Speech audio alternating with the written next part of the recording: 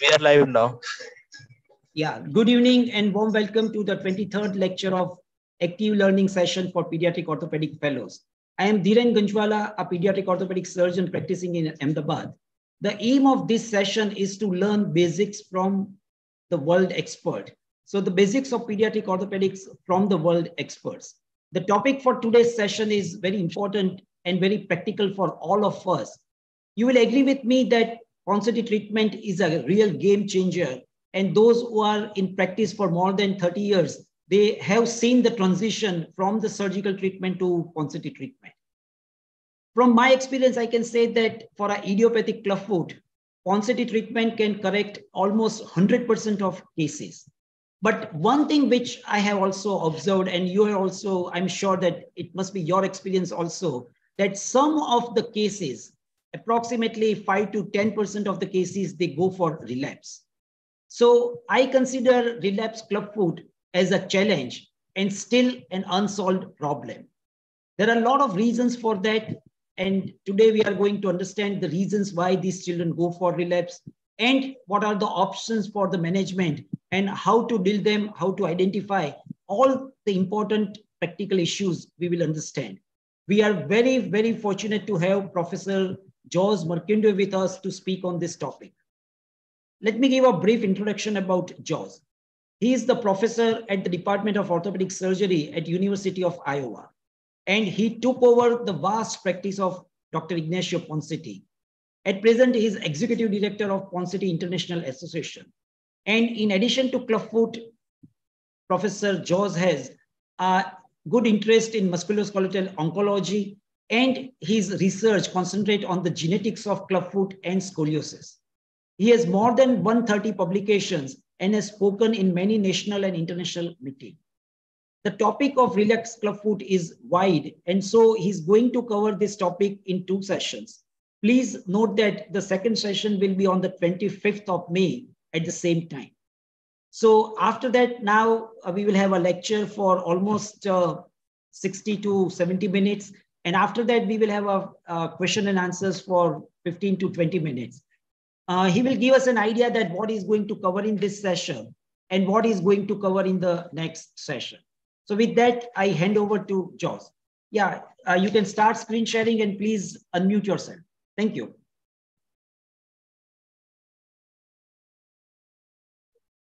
Well, good evening to all of you. And thank you very much for the invitation to participate in these sessions, and specifically for the invitation to talk about relapses. It's for me a privilege and an honor to speak to all of you. When we're thinking about clubfoot and how do we manage relapses in clubfoot, I thought that it would be interesting to actually divide it into sessions. The first one today is going to be on the history, the biological aspects and treatment principles. And then the next session in 2 or 3 weeks, it will be about prognostic factors, identification and management. So I hope that with these 2 lectures, we will cover the topic of relapses in depth. These are my disclosures.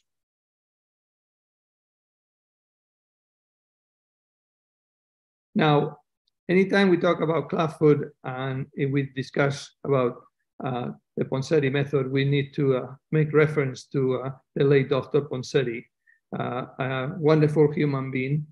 And I think it's, especially for fellows that might not be familiar with Dr. Ponseti, it might be worth, and also to put in the perspective what the topic that we're talking, which is how do we treat relapses in Iowa for the last 70 years, actually. It would be interesting to actually have some of the highlights about his life and how he came about to study clubfoot and then the now called Ponseti method. Now, he was from Menorca, this is Spain, and there's some islands here in a circle. He was born in 1914 of a family with a sister and a brother. When he was 3 years old, there was a pandemic, the same one that we are now getting out with COVID. It was the influenza pandemic, and it was called the Spanish flu, although it didn't originate in Spain, actually originated in the United States. So his family moved from this small island to Mallorca, which is the biggest island in this area. And it was a difficult time because there were millions and millions of people that died. It happened with COVID, actually. Eventually, they moved to Barcelona, where he studied his bachelor's, and then he did a study in the medical school to be a doctor. At this time, in the 30s, Barcelona was a very thriving city with one of the best universities actually in Europe at the time. And he studied from the 6 years of medicine that are required in Spain. And one thing was interesting is that he finished his finals 1 week before the Spanish Civil War started. And he was fortunate because he was the first group to do the test. So he was able to finish. The other two groups couldn't get their diplomas because they couldn't do the test because the Spanish Civil War started. So because he was a doctor, then he was called to the army and he became a doctor in the army. The Spanish Civil War lasted for 3 years plus, and it was a very, like any civil war, it was very bloody and very difficult. So there was a lot of patients, soldiers and civilians that got hurt. Now remember, there was no antibiotics in the 30s. So they developed a system that now is used in which there will be doctors in the front that will take care of the acute situation. Patients will be transferred to a middle hospital where they will be treated primarily, and then they will be sent to a rehabilitation place as a third stage. And for that, they were using trains. And here you have actually a picture of Dr. Ponseti waiting for the trains to come and bring the patients to the hospital. And every 3 months, the doctors will rotate on these 3 areas of for the system. Unfortunately, he was in the losing side, and at the end of the war, he helped evacuate the soldiers that were wounded and civilians to France, and it was in France that like is happening now in Ukraine and any other war in Syria, there were refugees camps where the Spaniards were placed. And he was one of them. Because he was a doctor, he was able to work as a doctor in the hospital associated to the confinement camp. As you can see here, the way it was. Unfortunately, the Second World War was about to start, and it was a very difficult time, not just for the Spaniards, but also for Europeans. And then it was a very difficult situation because when you leave Spain at the time, you didn't have a nationality. You will have no passport. And so he was lucky that the government in Mexico accepted professionals with a professional career to come to the country. So he moved to Mexico in 1939, and this is the ship in which he went with about 2,000 other Spaniards. And what is interesting, especially for his life, is that this same ship was actually attacked by Germany on the next trip. So he was actually lucky that he was in the trip before this ship was attacked. So he worked in Mexico as a family doctor for a couple of years.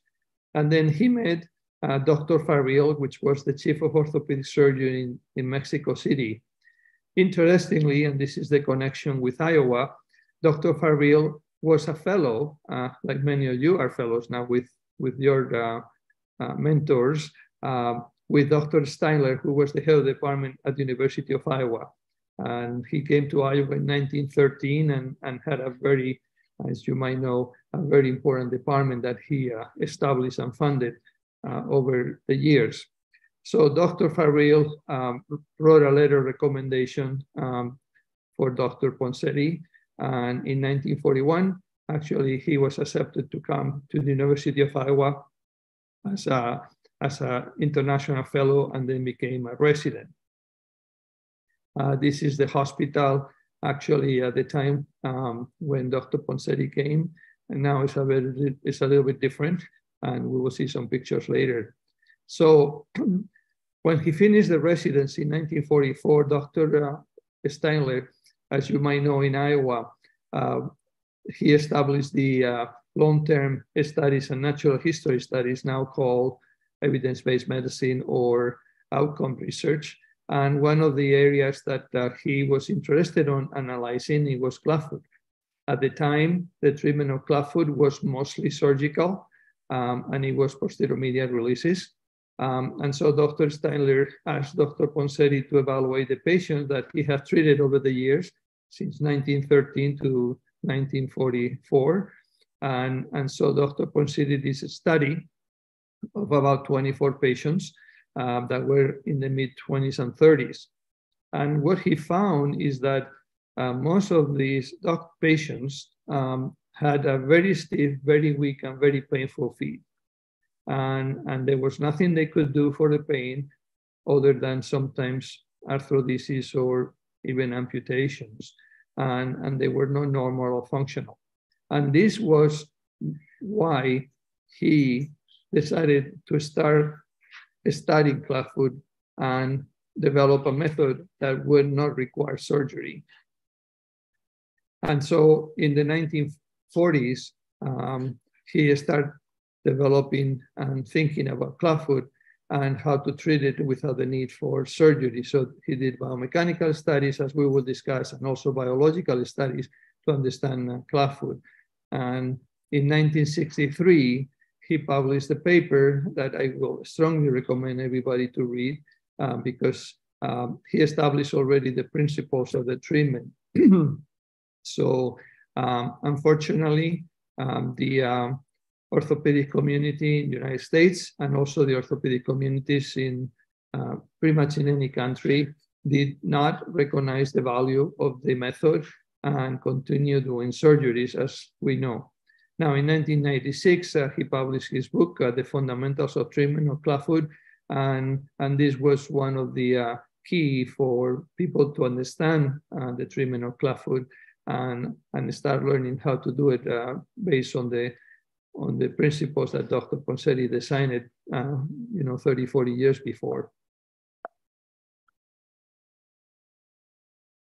Now, I think to understand relapses, and this is important, you need to understand clubfoot biology, because relapses happen because there's a biological process underneath.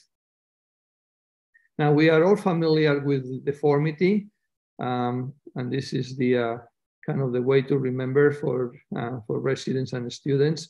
There's cavus, now there's adductors. Now, adductors is not metatarsus adductors, and this is one of the mistakes that is made.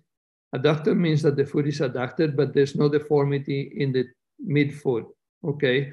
And this is very important because if there will be a metatarsus adductors, they will need for putting pressure in the calcaneal cuboid as it is done with metatarsus adductors, but because it's adductors of the foot, if you do so, as you know, this will lead to an inefficient correction. And then there's varus and equinus of the heel. Now, one of the issues is that we as orthopedic surgeons for years and years, and still now, concentrate on the deformity of the foot, thinking that this is the main problem, that the problem is the foot. And because we call it clubfoot, then we think that the diagnosis is the foot is abnormal. And the reality is, and the most important thing is that clubfoot is a sign of an abnormality that happened in the lower extremity.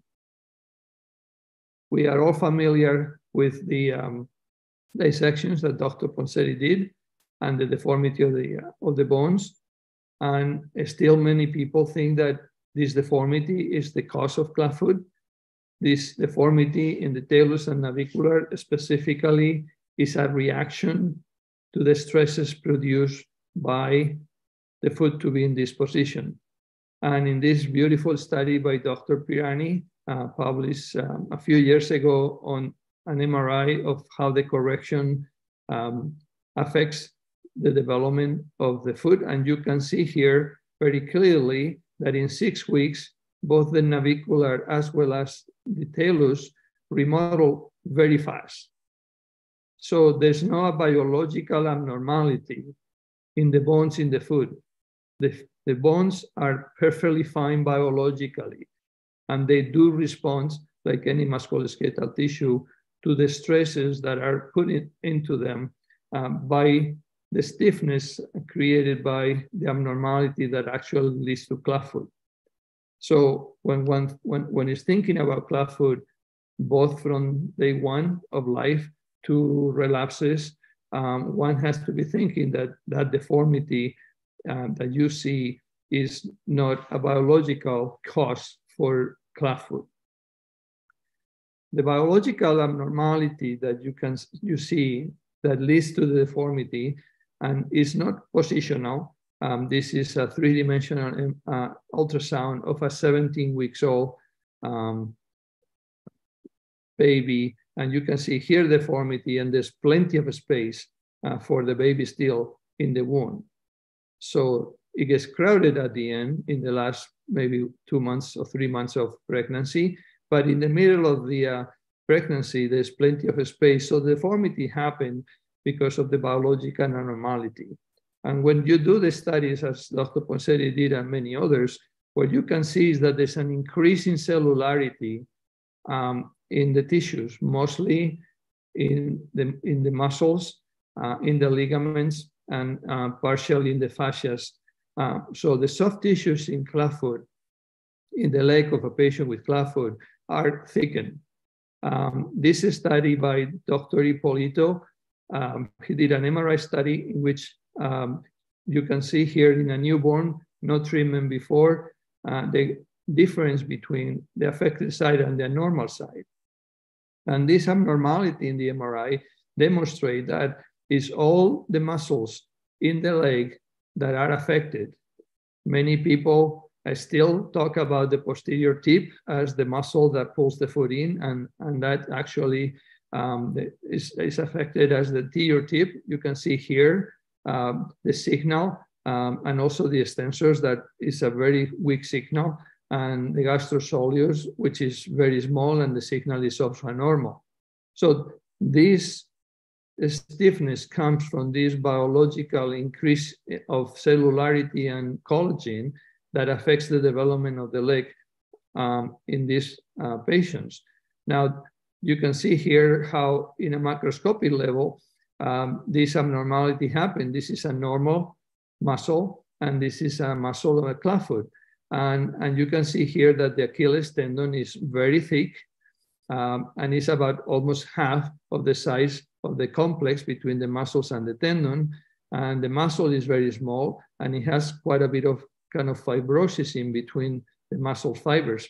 So this muscle is much less stretchable, and it has a tendency with growth, not to grow as fast as it needs to be to accommodate for the growth of the bone. Remember, the bone is absolutely normal in the leg. So this is a patient of Dr. Ponseri that was treated, and this is when the patient was a teenager, and you can see that there's a difference between the two sides.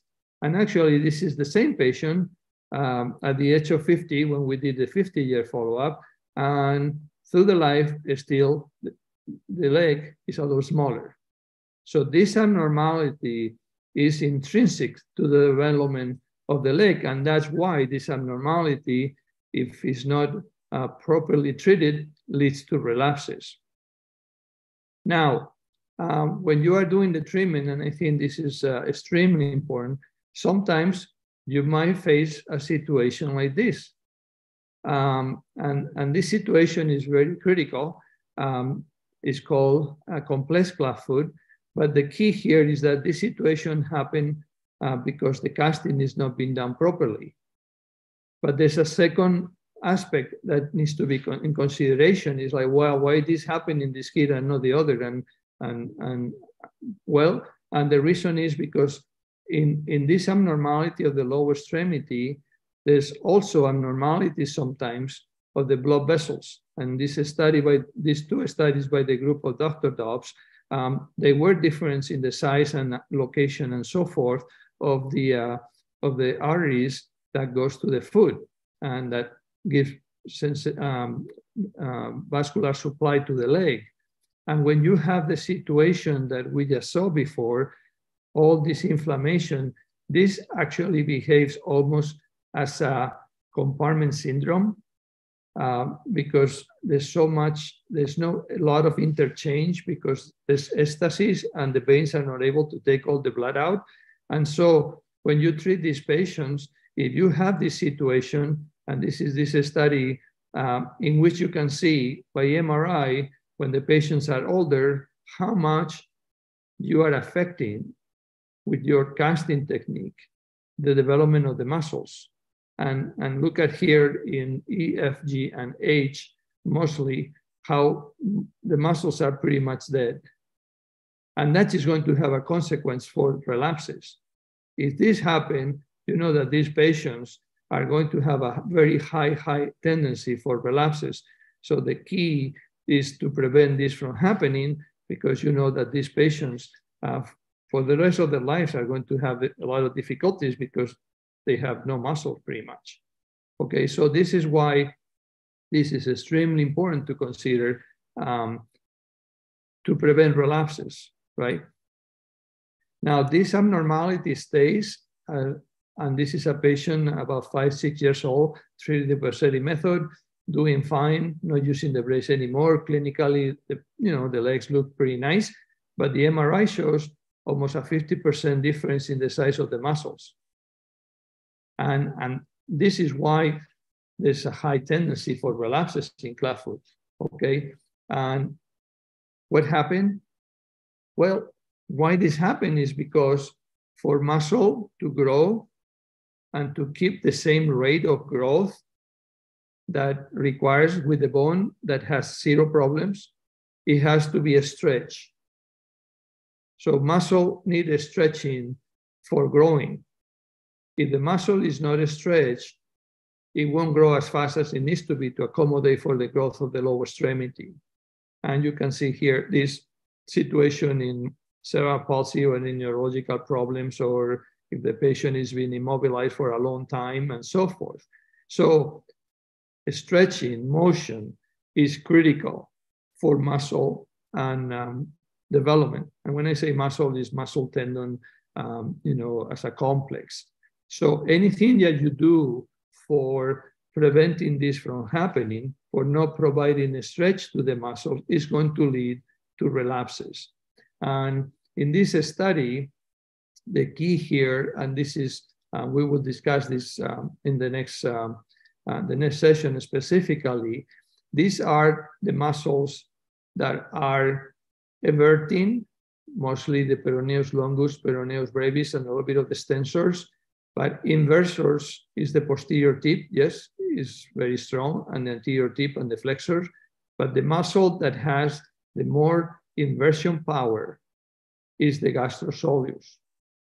5 times stronger than any other muscles inverting the foot.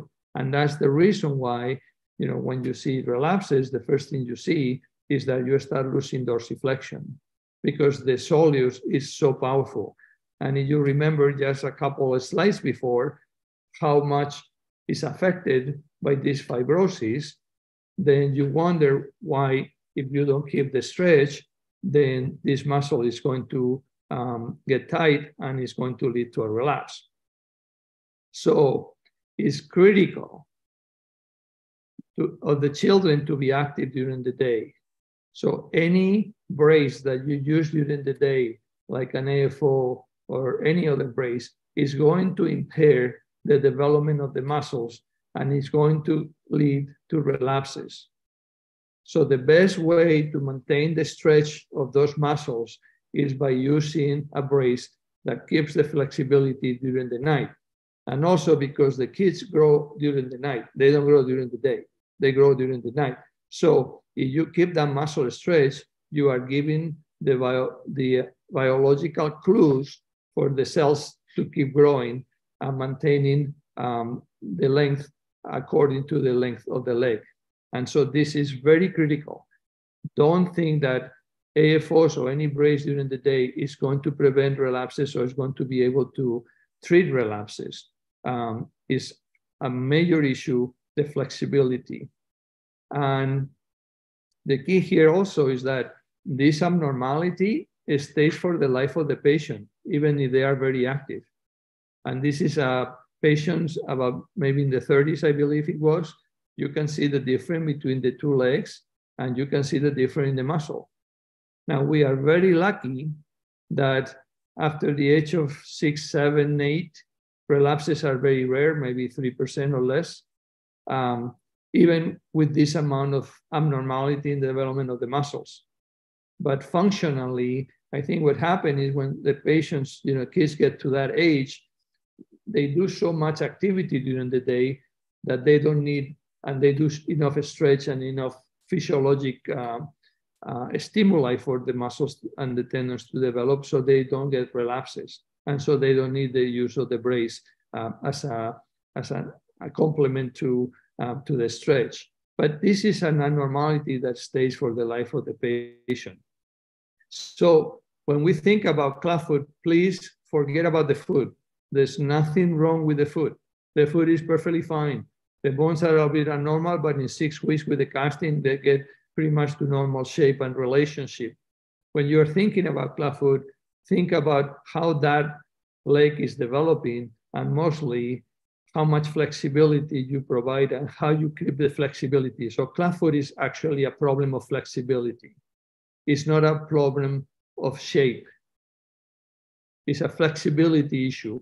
And if you don't keep the flexibility, then you are going to be facing relapses all the time.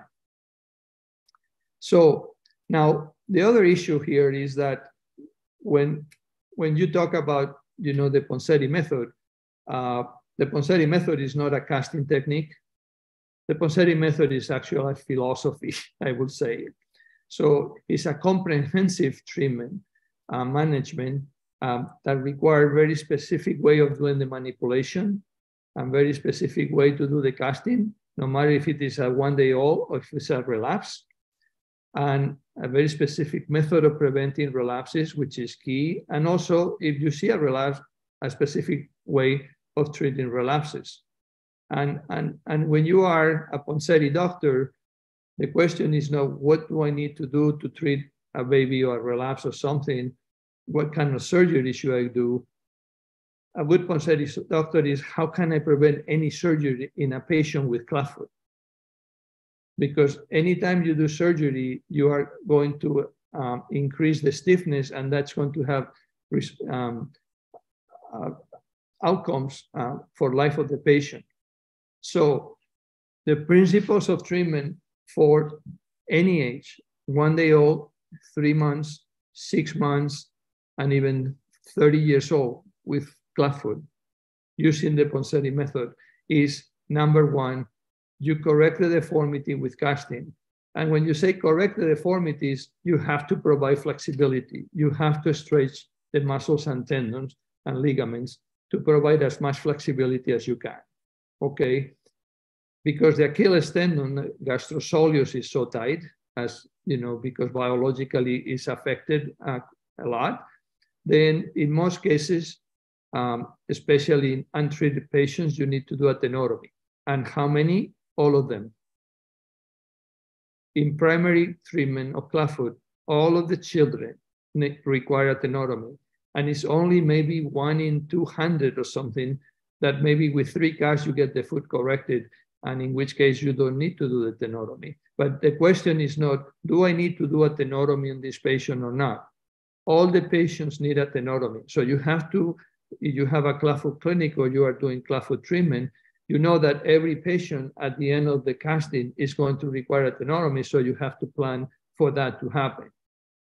So don't ask, do I need or not? Is all of them need. And then the key is that once you provide the flexibility that you obtain with the casting and the tenotomy, then you have to maintain that flexibility. And that flexibility is maintained by the brace. Not a brace during the day, but a brace during the night. And there's a point in which bracing is very difficult for the kids and the family to tolerate, which usually is around 4 to 5 years of age. And in some cases, actually about 10%, and we will see the statistics later, will not tolerate the brace until you do the correction with the casting, and then you will need a tendon transfer to maintain the correction. So the tendon transfer, and we will discuss this in the next session, is not a corrective surgery for clubfoot relapse. The tendon transfer is a maintaining of the correction that you obtained with the casting before. So every patient has to be stretched first and then has to be maintained, either with a brace when they are smaller, younger, or with the tendon transfer when they are older. And so if you apply these principles, it's the same for everybody. No change of babies or relapses. Now, it's very important when you are doing this to be very precise. So you need a very precise position of the fingers, like the thumb on the head of the talus and elevation of the first meta. And we will discuss this in a minute. You need a precise molding of the cast. But this has to be done in a clinical setting that allows this to happen. So, and this is the situation that we are facing. So you have a baby that is born with clubfoot, and you want a foot that is flexible and normal looking and functional. Now we have two choices. You have your knowledge in your head, and then you have your hand with an instrument, which is the knife, right? Or you have your knowledge, your hand, and an instrument that is plaster. Now, if you decide to use surgery, then you need a very complex environment with pediatric anesthesiologists, pediatric nurses, pediatric recovery, pediatric this, pediatric that, and very expensive. And you won't dare to do surgery for correction, say, if you don't have this environment, right? And you require this very complex environment. Unfortunately, and this is the same for a newborn baby or a relapse, when you use the plaster cast, that is secondhand. It's like, this is like, oh, it's plaster, it's dirty. I can do this anywhere. And then there's no setting for doing it correctly. And that's why many people are not able to correct, as it was mentioned before, 100% of the cases, which is the case. So this is very critical. If you are going to develop, if you are going to be treating clubfoot, you need to set up a place in which you can do the casting properly. And it's not very difficult, the place. The place requires a bed and an assistant and yourself. In this case, Dr. Ponseri with Maria, which actually is still working in the clinic. And then for any kid at any age, the parents are the best one to actually maintain the kids calm, because if they are calm, you can do a much better job. And you have to do it in an environment that there's not another 20 million people around, like in a classroom in a department of orthopedics, which is there's like 10 people and the saw is using and the noise. And so the kid, they cannot relax, and then it's very difficult to do a good correction. So this is critical. Without this, you won't get good results, neither in babies or in relapses. So now when you treat relapses, you have to go back to the basics, and it was described by Dr.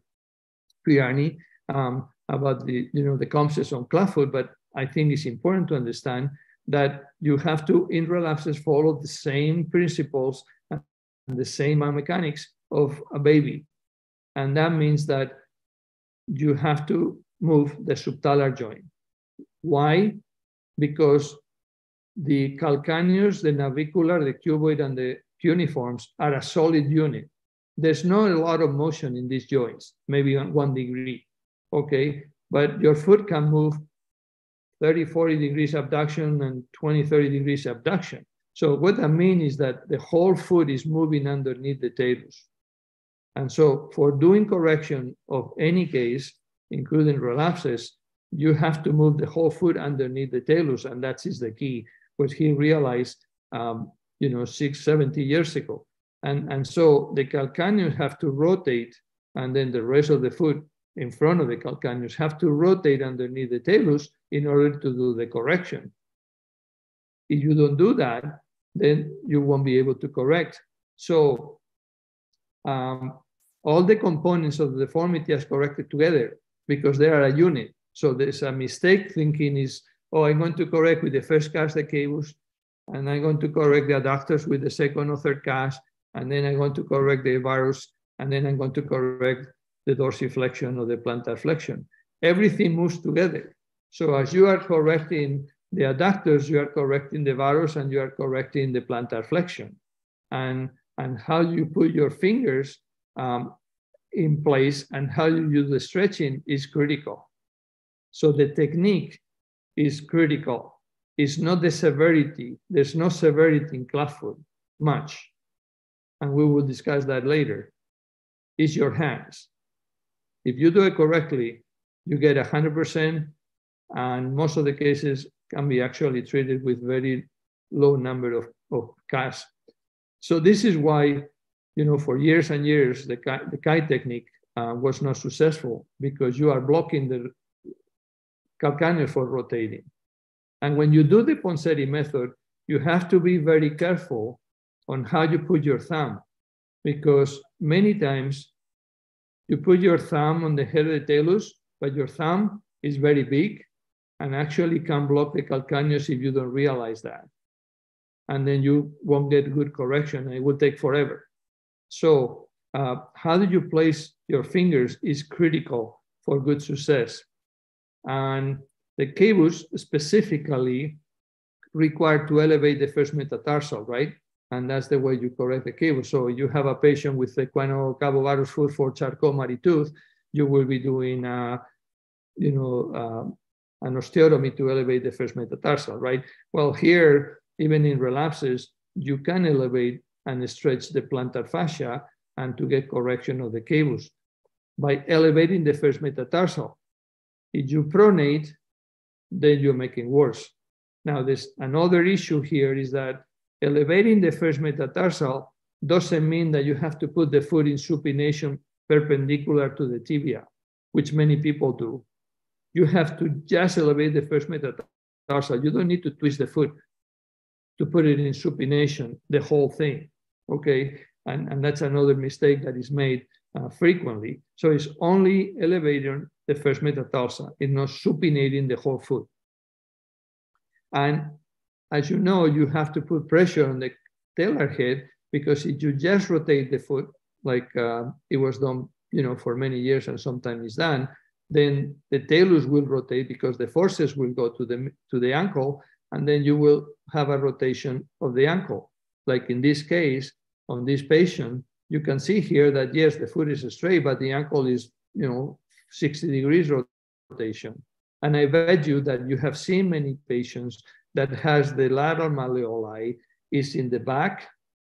If you have a patient, and especially when you are looking at relapses, if you have a patient that has the malleolus, the lateral malleolus in the back, you can think that the ankle is like this one.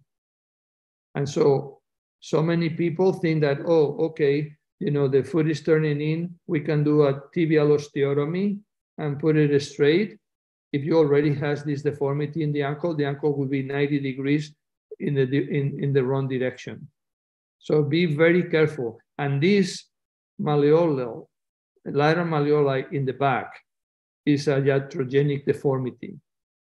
This doesn't happen in babies. Actually, babies have internal tibial torsion, so it's completely the opposite. So this is a major complication, not complication, but iatrogenic deformity. So it's very critical to always feel the head of the talus, only put the pressure on the head of the talus and not the calcaneus, and when you are doing your correction. Now, what results can you get? And that leads to actually relapses. Well, in this paper, and we have new data coming up that we will show in the next session. This was the decade between 1991 and 2001, which is when Dr. Ponseti started to treat the patients again after retirement. And here you can see pretty much 100% correction. In this case, there were 3 or 4 cases that were treated outside and they have surgery, but right now it's 100%. The majority of the patients can be treated, and this is babies up to the age of 2, actually, with an average of 5 casts. And then the relapse rate in Iowa now is 11%. And some of these cases are, still young. And the number of tendon transfer for relapses is 2.3%. So you can reduce the number of surgeries in patients dramatically by following the method properly and applying the technique properly and actually using the brace properly. Now, this is not Ponseti casting, although it was called that way.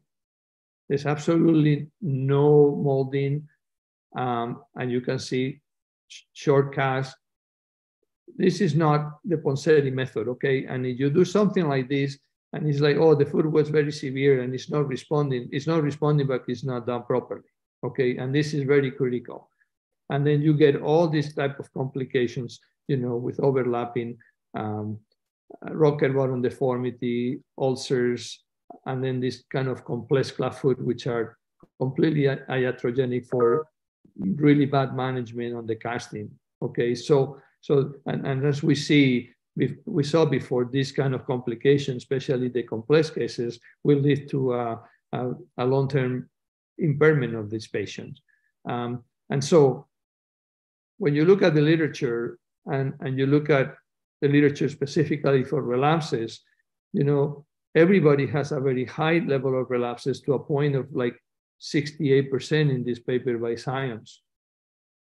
I mean, now there's many issues with these papers, small groups, critical variations in the application of the method, different providers doing the casting. So depending on when the kid comes, somebody does the casting, whoever is in the classroom that day. If there is a relapse, then going to surgery, and then they don't have follow-ups, okay? So this is what happened right now. So you do a literature research, you will think that this is the main problem. It's like, oh, relapses are very common, and then there's nothing you can do. Yes, you can do things if you look at the data from Iowa, because if you apply these same principles and the same way, you will have the same results. Now, is that real? Yes, it's real. In this systematic review, they look at the Ponseti method by looking at the details, and they found that the clinical variations, means the results in different series, are results of deviations from the details regarding the manipulation, the casting, and it makes no difference if it is a baby or a relapse, the tenotomies, the bracing, and when to recognize the relapses and the management of relapses. If you read the literature carefully, most of the papers are not following the method properly. And then the results are all over the place. And then people think that it's the foot the problem, when the reality is the casting technique and the follow-up of the protocol for the treatment. This paper is very important to demonstrate this issue. This was a paper between those 2 institutions, Denver Children's Hospital and then Dr. Dobbs Clinic. And when they look at the results over a period of a few years, they found that in Denver, because every doctor treat the patient individually without no follow-ups and adapting the method to their understanding, I will say, they have almost a 50% surgery rate. When in Dr. Dobbs, it was 2 patients of 91, and they were 2 tendon transfers. Now, the interesting part on this paper is that they did a follow-up. So one of the doctors, Gaia, actually came to Iowa, and this is about, I don't know, 6, 7 years ago, spent time in Iowa, a couple of weeks actually with me, and we went through the process and the technique and so forth. And then when they went back, they established a dedicated clubfoot clinic. And so then they published this paper, which is implementation of a clubfoot program in Denver. And you can see here, you know, and it was in 2007, that they had a lot of surgeries, up to 100% sometimes here. Look at that. Implementation of the program, pretty much no surgeries. 0 surgeries. Posterior medial releases. So these 2 papers from these groups shows clearly that when you apply the method properly and you do it in a clinic that is dedicated to clubfoot and you follow the protocols and the technique and so forth, you can reduce the amount of surgery dramatically. Now, is that something that happened in the United States as a whole, as a country? When we did this study, and it was in 2017, and we asked how the POSNA members treat clubfoot, and we got 321 responses. Only 34% recommend the brace until 4. They have a lot of relapses, 55%, 25%. When they treat the relapses, they didn't do casting. The principle is you have to stretch the tissues before you do the maintenance, either by the brace or the tendon transfer. And 43% end up doing surgeries for relapses. This is absolutely a necessary surgery if you follow the principles and the method correctly. Now, at the level of the country, and this paper with Due Science did back in 2010, looking at the hospital databases that in the United States, we have a national database for procedures. And so what was interesting is that, before 2000, the number of surgery for clubfoot, it was, 80%. 1999 was the first course here at the University of Iowa for clubfoot, for the Ponseti method. And then people start coming. Usually we have a course once a year in October, and then people will come 20 to 30 people every year. And you can see here at the level of the country that when people start learning and doing the Ponseti method, the number of surgery in the first year of life, and this is the key here, went down 85%, dramatically decreased compared with before. Okay, now we follow this study, and it's about to be published, to look at, okay, well, this is the first year of life, that is when the babies are babies. What happens when you have relapses and how people treat relapses? And this is the same data, the same database. So when you go to 18 years of age, means the patient goes to maturity, which is when you don't have relapses anymore because you are at the end of the growth. What happened is that, yes, and we went to 2012, the number of surgeries in the first year of life went down 92%. So very few people get surgery, babies right now. But the number of surgeries in the country for relapses stays the same in gray up to the age of 18. So in the United States, although the method made a tremendous impact on the correction of babies, because the doctors don't follow the method correctly, still surgeries are performed in a very high level, same type of surgeries. And you can see here, tendon lengthening in blue is 1997, and in red is 2012, tendon transfer, osteotomies, fusions, external fixations. So So this is a major challenge, and I hope that in India this doesn't happen.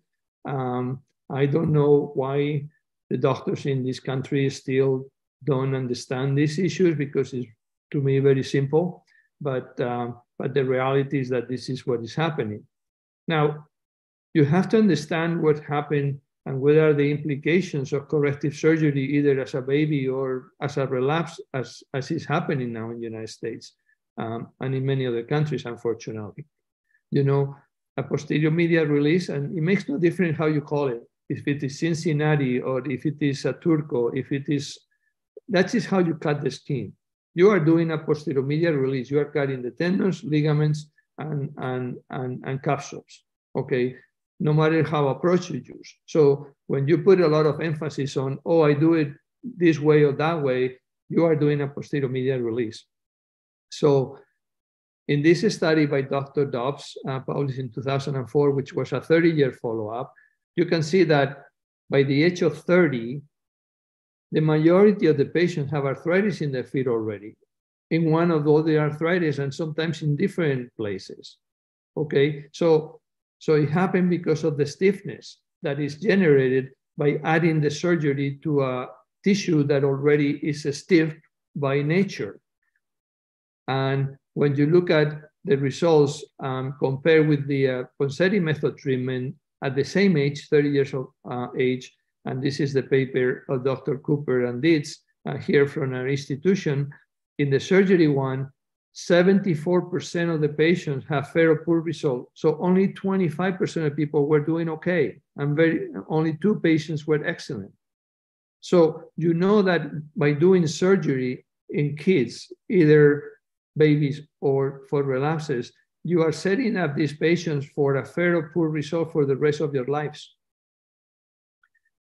And interestingly, this is a paper by the same group published recently, in which they look at the deformity in adolescent and young adults that were treated with extensive relapses. And you can see here that there's overcorrection, undercorrection, dorsal bunion. I mean, and the number of surgeries is so high. I mean, 2 or 3 more per patient, and with fusions and so forth. So this has a tremendous implications for the life of the patient. When you look at, and these are all the papers published on long-term studies for clubfoot, and in blue is the surgery, and in red is the Ponseti method. You can see here that the papers published here at this institution from when the patient was 18 at the end of the growth until 50, which is the last one, which is the last paper we published. They stay in the 80 to 90%, no problem. But when you do surgery, yes, in the first 10-year-old life, most people do fine. As soon as you get to adolescent, it deteriorates rapidly. And by the age of 30, only 25, 30% have okay results and function. So this is the importance of avoiding surgery at any age in clubfoot. And the key here is that the quality of life is not just the function and pain, is the quality of life of these patients is dramatically reduced. And in this paper by Dobbs, they found that the over a 50, which is the average for this quality of life questionnaire, the number was 33 for the patients treated surgically. Now, these are 30 years old people, okay? If you compare with all these other pathologies, chronic heart failure before cardiac surgery, people in hemodialysis or Parkinson, they have the same number. And these are 30 years old people. They are not 90 years old people with all these kind of problems. So the quality of life of patients that have surgery when they, because of clubfoot during their childhood or adolescence, is going to catch on them, and they are going to have a quality of life that is very poor. So that is why when you are thinking relapses, you have to avoid at all this possibility. Now, how do you approach relapses, right? Well, we have an experience which is COVID, right? And we are coming out of them, thanks God. And then, at the beginning, it was very hard, and still is very hard in some areas. And then you require very complicated ICU and so forth, right? But the key here is being the vaccine and the mask and isolation and so forth, but it's the prevention, right? Well, the same thing is for relapses. Relapses is prevention, prevention, prevention. It's not what do I do with a relapse, what surgical technique I need to use. The question and the way to approach is how do I prevent relapses so I can avoid surgery? Because if I do surgery, this patient is going to be having a quality of life miserable for the rest of their lives. So the key for relapses is actually bracing. And Dr. Bijlani have talked about bracing, but just a few special concepts. The brace has to be a foot abduction brace, even if it is unilateral, and we will see why. And the key for braces is comfortable shoes. People have problems because the shoes are not comfortable. If the kid is crying all night because the shoes don't fit properly and it creates some red spots or whatever, then it's going to be very difficult for those parents to maintain the brace for 4 or 5 years. So the key in bracing is not the bar. The key in bracing to be successful is a comfortable shoe. So in your country or in your clinic, you need to look at around and see what is the most comfortable brace that you can afford for those parents. Because if they fail, you fail. You have to work with the parents to be successful because the treatment of clubfoot doesn't finish with the tenotomy. The treatment of clubfoot finishes when the patient is 18 and no more growth and then fine for life as we saw it before, right? And then the bar is 60-30 and so forth, which is just a standard. Okay, but comfortable shoes is the key. And the key here is that the brace is to maintain correction, not to obtain correction. It's a mistake that you do the casting, you do the tenotomy, the foot is not quite ready.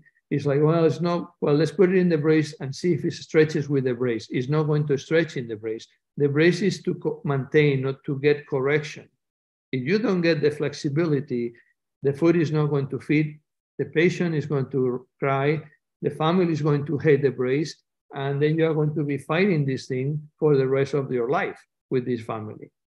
So how the brace works, and this is important to understand what kind of brace to use. This is a study that was published.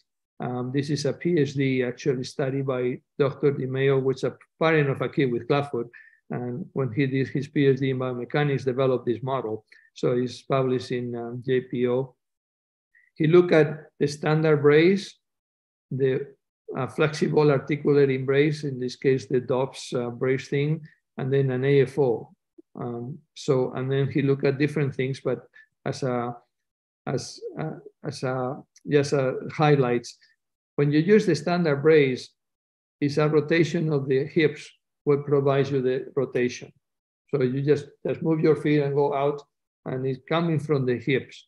And this is a study by Dr. Boyne and Sinclair that they look at if there is any effect of having the brace on rotational deformities, and there's no rotational deformities when you use the brace, with one exception, because they use the brace just naturally.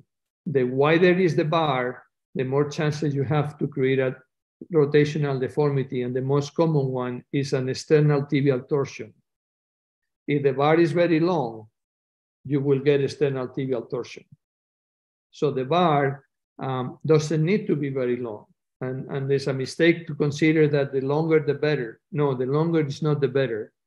The center of the foot, of the shoe, has to be the center of the shoulder. It's not that the shoes have to be outside the shoulders.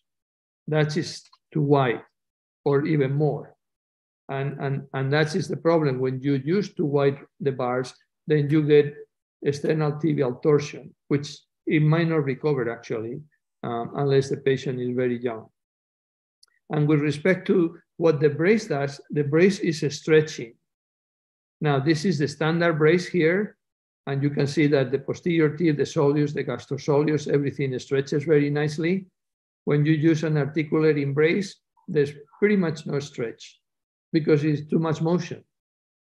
And when you use an AFO, it stretches a little because the foot is maintained in neutral, but you are not providing dorsiflexion or bringing the foot out. So it's a mistake also to use an AFO during the night because it's not going to stretch. So any unilateral brace is not as effective as a bilateral brace, as the foot abduction brace. So what you provide to your patients to be successful is to use the foot abduction brace because it's the best for specifically maintaining and providing the flexibility required for preventing relapses. And there's another implication of unilateral braces. In this study by the Norwegian group that they published 3 or 4 years ago, they compared a standard brace with a unilateral brace. And the problem with unilateral brace is that if you want to provide dorsiflexion during the night, you have to put pressure. And if you put pressure, because the standard brace doesn't put any pressure, the kid is moving. So it's a dynamic brace. But if you use a unilateral brace that is providing dorsiflexion by pressure, either with these straps or if you are, you know, the ADM by putting pressure, what happens is that, and you do that for 4 or 5 years, you are flattening the talus. The talus cannot grow because it's under pressure for 10 to 12 hours at night. And in this case, you can see here that most of the cases have flat talus in this study when they use the unilateral brace. And when you have a flat talus, it's for life. There won't be no dorsiflexion ever in this patient. There's no motion. It's flat. And that potentially can lead to arthritis of the ankle and so forth. So unilateral braces, no matter what type, in order to provide dorsiflexion, they have to put pressure during the night, and that is going to affect the development of the talus to become flat over time. So this is why the brace to prevent relapses, and this is the key here. When we talk about relapses, it's prevention. It's not what do you do when you have a 3-year-old with a relapse. We will talk about that the next time. But the key here, the message for you is how do I prevent relapses? And that is the way to think about in clubfoot. So there's no question that bracing is a pain for everybody, for the parents, for the kids, and for us. And there are challenges. Some patients require more effort because the feet are stiffer, because the families are not following directions. But no, because of that, you have to just give up and say, okay, fine. Then I do surgery and it will be fine, which is what happened, at least in this country, 50% of the time. And so, because we are busy, we are orthopedic surgeons, and the bracing is, it requires psychology, it requires personal relationship. Having somebody to help you in the clinic that will be able to work with the parents to maintain and enhance the parents' and understanding of the braces is critical. So that's why having a dedicated clubfoot clinic provides much better results, because everybody's thinking about the same and everybody's concentrated and everybody talks about the same to every patient. So this is very, very critical to provide the results that the families and the kids deserve. It's not about us, it's about the kids and the families. And we have to work with them to be successful. So it's a partnership.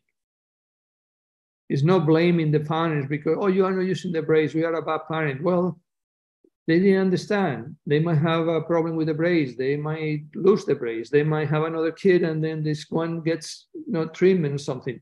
You have to work with them to be able to be successful. And if you are making excuses, oh, this is a problem, oh, this and oh, that and that, then the results are going to be a failure, essentially. Okay, when it can be a wonderful thing with wonderful results and everybody being happy. And you have many, many good, you have that experience. It's not that, but it's very important for everybody to be successful, not just 50% of the families. So I think these are the main concepts that we need to keep in mind when you start thinking about relapses. Is good technique, follow the protocols, be friends with the families, really. Use a brace that is very flexible, which will prevent most of the cases of relapses, so you don't need to be worried about relapses too much. Well, thank you very much. This is the new Children's Hospital, and I work in the second floor here. And if anybody's interested visiting, happy to help out on that. Thank you very much. Yeah, thank you, Jose, for excellent explanation about like why we develop relapse. I'm sure that the next session is going to be even more interesting because we are going to understand how to treat relapse.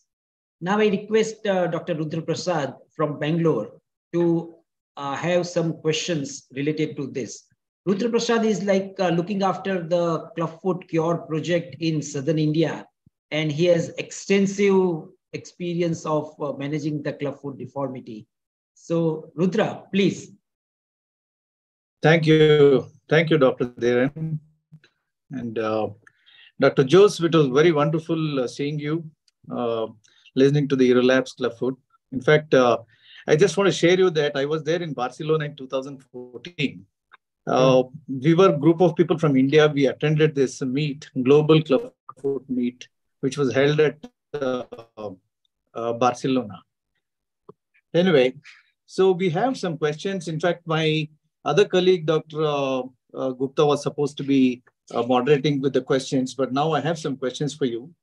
And now we have this so much of variation in the incidence of relapse. What is your experience of relapse in your practice? Yes, and this is our experience is that if you follow, you have a phrase that is comfortable, and that is number one. And you follow, and the parents use the brace up to the age of 5, 4.5, 5, which usually the kids don't like it after that, usually. Then relapse rate is about 10%. So that's the key. There's nothing, there's nothing special. It's just that the foot is going to get tight because those muscles are not going to grow unless they are stretched. And if you don't stretch, then they are going to have relapses. And so there's no magic on this one. It just, you have to, and that's why I emphasize this lecture, because relapses is a prevention problem. Relapses is not a treatment problem. And if you do it right, you will have very few. And so the key really for everybody is try to get the best brace that you can, and brace means comfortable shoes. Okay, and there are some, and it's challenging. I'm not saying that it's challenging to get braces, okay, in any country, including the United States. But with that in mind, try to get the most comfortable one that is affordable for the family, and then work with the family so they understand that they have to go to the age of 5, 4 to 5, and that then you reduce 90% of the relapses. I mean, it's that simple. And so if you don't do that, then you are going to have relapses all the time at the level of published literature, 40 to 70%. 70%, but that's not the way to treat this. Okay, the way to treat it is prevention. Yeah. Rudra, can I ask a question? Please go ahead. Professor Morcuende, you asked that, or you suggested that the stretching is the most important thing for prevention of the relapse. But when child starts crawling or when they start cruising and walking, already the muscles are going to be stretched.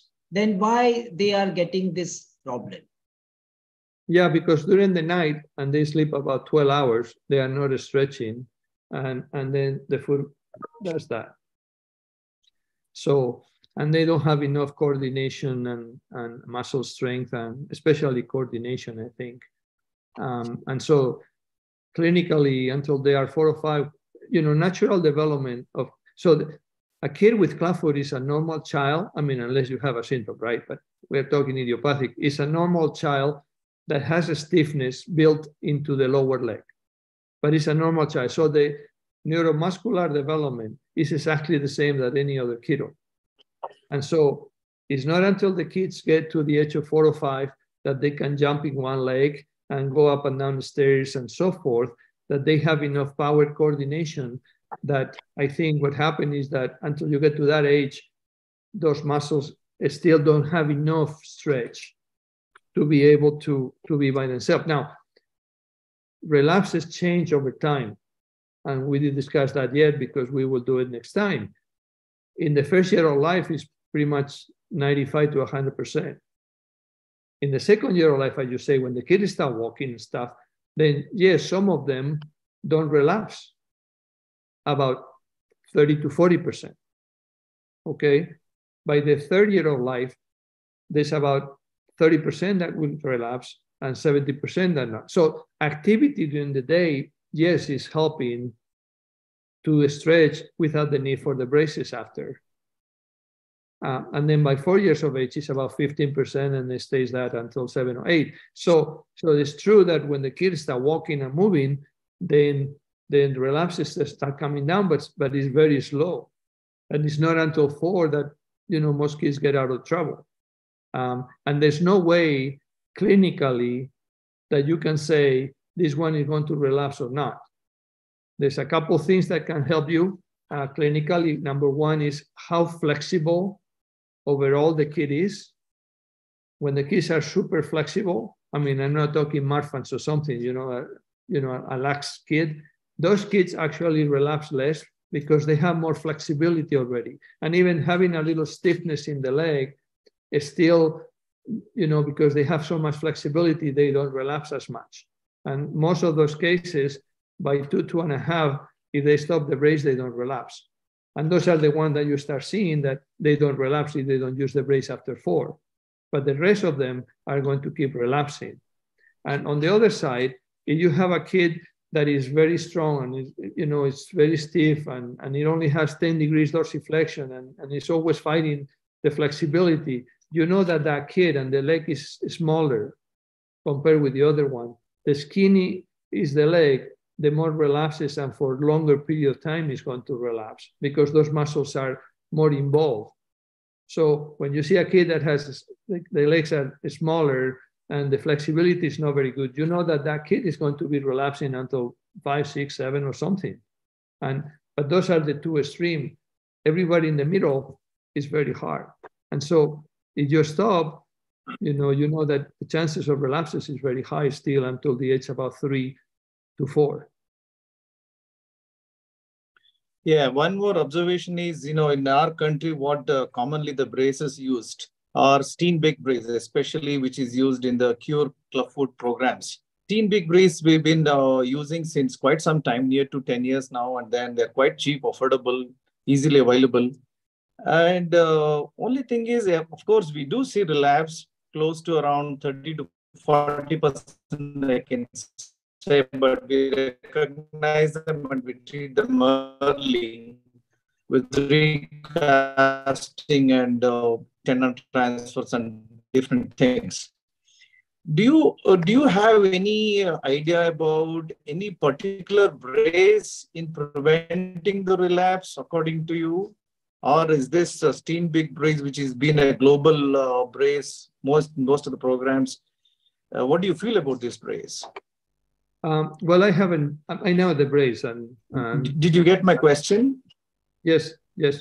So I know the brace. I have not used it because we have the option to have other braces here in the United States.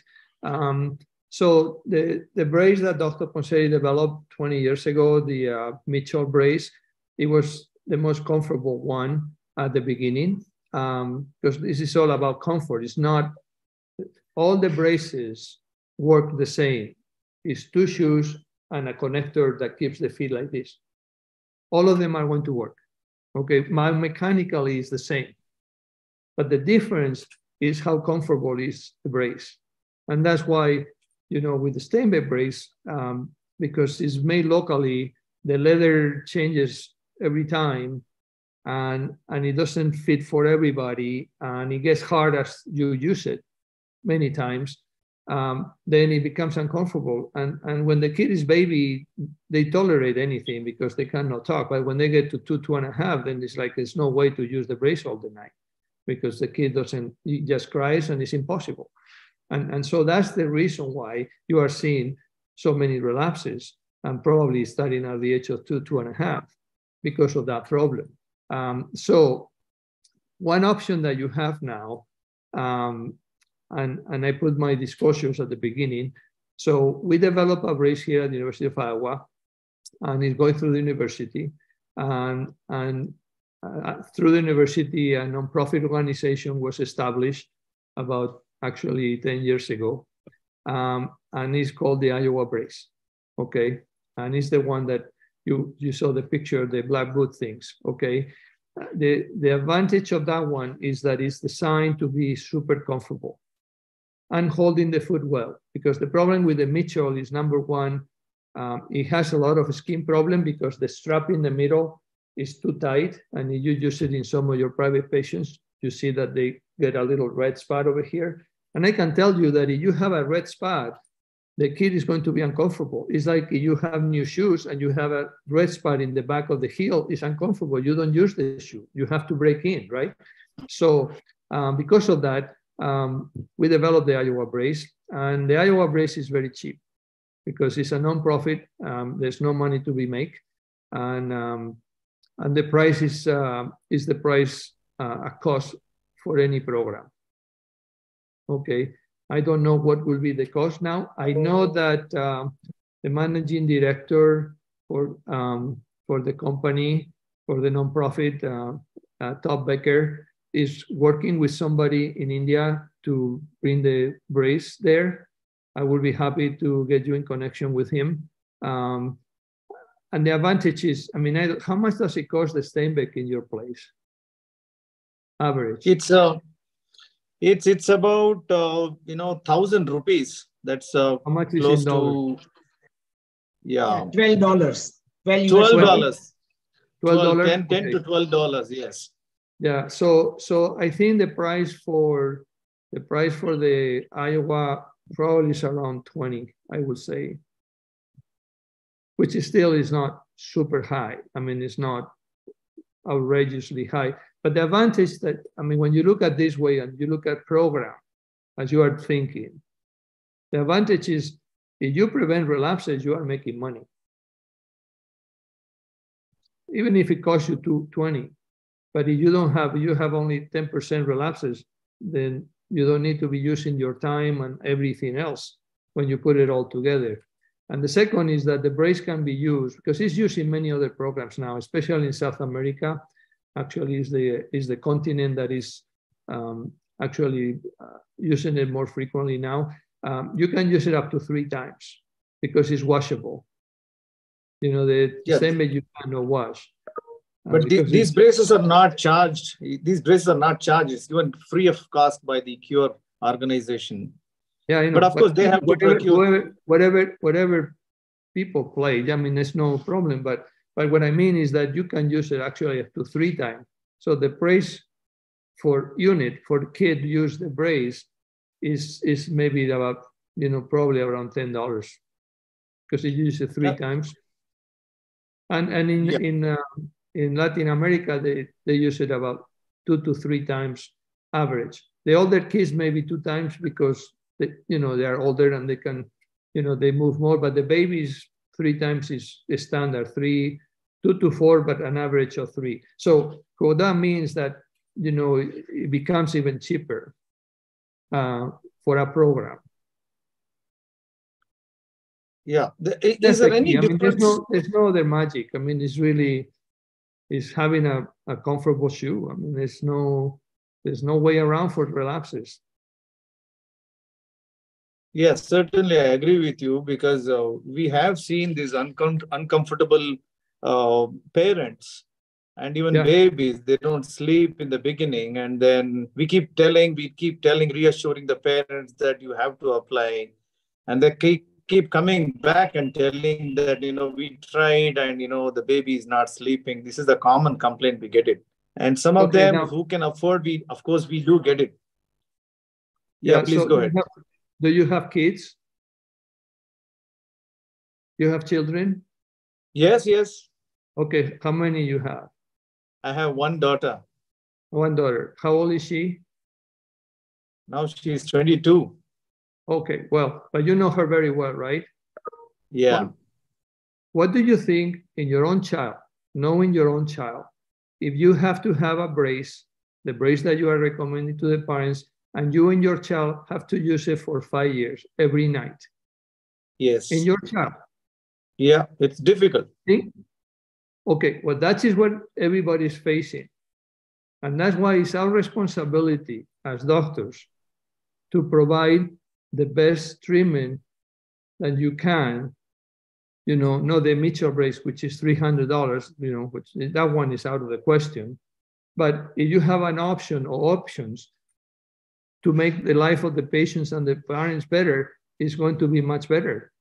Every time I see a patient, I think about the parents and I think about my kids. I have two, and they are in the 30s, okay, 34 and 31. And I know them because they're my kids, Miguel and Irene. If I have to do the bracing in one of them, because each one has a different personality for 5 years every night, I know that I will be in trouble in my own kids, because it's very, very hard. It's very hard. And that's why it's so important that we help them. It's not blaming them that they come and they don't use, and, oh, you're not using it, you're not using it. No. That's not the way to approach this issue.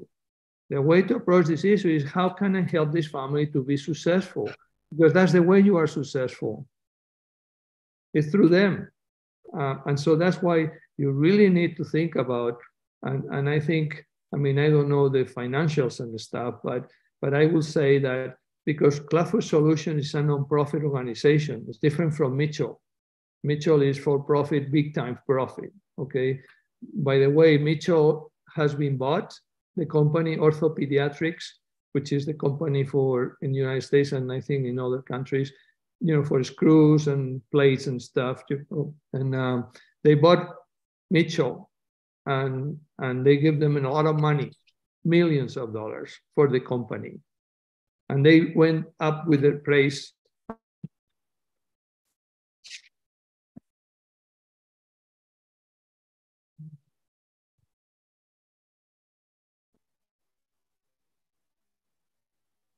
I think he's got I think we disconnected. lost the signal.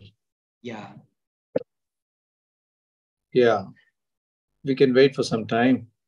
Yeah. So there is another question which I have, before we have a Jaws with us, I would like to ask you, do you go for any tendo Achilles stretching exercise for prevention of the relapse?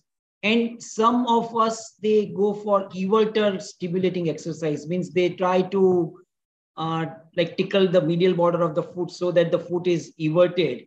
So what is the role of such exercise in your understanding for prevention of the relapse? What I'm prescribing is, definitely this stimulation of the everters. It's very difficult in these small kids, practically not possible. But what I recommend is, the moment the child becomes little walking age, or they can squat, we just ask the parents to make the child squat. So naturally, with the squat, with body weight and ground force, there is a good stretching of the tendo Achilles. And also, in between the bracing, whenever they remove the braces, we ask them to do some kind of a stretching exercises manually, like rotation and dorsiflexing the ankle. These are the exercises we just ask them to do it. Dr. Jose is back. Nice to have you back. Sorry. We had... I have another question for you. Is there any difference between late relapse versus early relapse? For example, when we are putting a plaster, we achieve a correction. Even after the tenotomy, there is not much of a dorsiflexion. Even after the tenotomy, in some of the rigid feet, we have achieved all the correction by the Pirani scoring. It is 1 to 1.5. We do the tenotomy, but still we don't get complete dorsiflexion. And then we put the child in plaster. We ask them to come back after 3 weeks, and then we give a brace. And what's your opinion on this very early recurrence or not achieving complete dorsiflexion? Yeah, well, it depends on the age of the patient, you know. And I would say in the first 2.5 years, usually you get about 15 degrees of dorsiflexion after the casting. It's a question of casting, and the casting done for relapses is critical. It's the same that in a baby. I would say you have to do above the knee in most cases, because relapse is a relapsing. Is a continuum, because is as the bone keeps growing, the muscles have to grow the same rate, but they get behind. So it depends on how long is being the patient out of the brace to when they present to your clinic. So there's a graduation of relapses of tightness, which is usually related to the time out of the brace. So some cases maybe come early and it's only maybe a little bit of dorsiflexion loss and a little, you know, and then with 2 casts you are okay. And some cases they come with the foot like the first day, and in which case you just need to, you know, do 5-7 casts and tenotomy again and so forth. So it would depending on how, you know, how much of a relapse is, how stiff they are, and how much time has passed. You see, the key here is the technique of the casting. We were talking with Dhiren before we connected with all of you about neglected clubfoot. And I don't know what experience you guys have with neglected clubfoot. I suppose you have quite a bit of experience. But now, the oldest patient that I know that has been treated with Ponseti successfully is like a 60 years old lady in Colombia. And it was about 10 casts. So, you know, it's not as much as a stiffness, which, yes, there are a little bit difference between patients. Is the casting technique what it makes the difference actually for correction?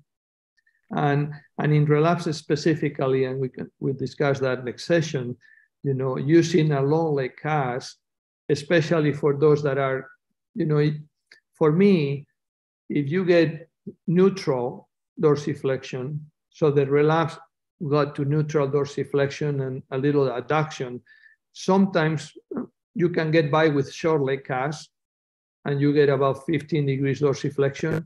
The thing in relapses also, which is the management part, is if you have a lot of relapses, you don't want to be doing tenotomies every 6 to 8 months because the patient not use the brace, right? I mean, that's the problem. Because the problem on the relapses is the bracing. I mean, there's no way around. And so doing a lot of tenotomies is kind of, I have a patient that had 6 tenotomies and the patient was 3. You know, every 6 months we have a relapse because he was not using the brace, and they will do 2 or 3 casts, tenotomy. Go back to the brace, not use the brace, 2 or 3 casts, tenotomy. 6. I mean, they all heal fine. There's no problem. I mean, every tenotomy heals. I don't know any single case in the world that in idiopathic clubfoot you do a tenotomy, it doesn't heal. They all heal because it's stiff tissue, so it just heals. Different from myelomeningos heal or other, you know, neurological diseases stuff. But in idiopathic clubfoot, they all heal. But the question in relapses is not to do casting and tenotomies. It's how you prevent that from happening again. So the casting technique is critical. But what I argue is that if you can correct a 45 years old person, you know, with clubfoot, that's super rigid, right? I mean, it's like it's 45 years walking with a foot like this. And if you can correct that with, you know, 8 or 10 casts, even, you know, treating a relapse in a 4 years old, it shouldn't be that much of a problem. So, but it's true that as the kid grows, and after 3 to 5, which is usually when this happens in my experience, you only get about 10 to 15 degrees dorsiflexion. So when you look at the long-term follow-up studies, and I think this is very important, and I will be happy to share with you, you might have them, but I would be happy to share with you a folder with papers that I have collected over time. But if you look at Dr. Ponsetti's series, and I mean the Iowa series from 1963 to 2016 or something, when we had the 50-year follow-up, and you look at all the studies, and there are 4 of them, 5, that just tells you how the patients do.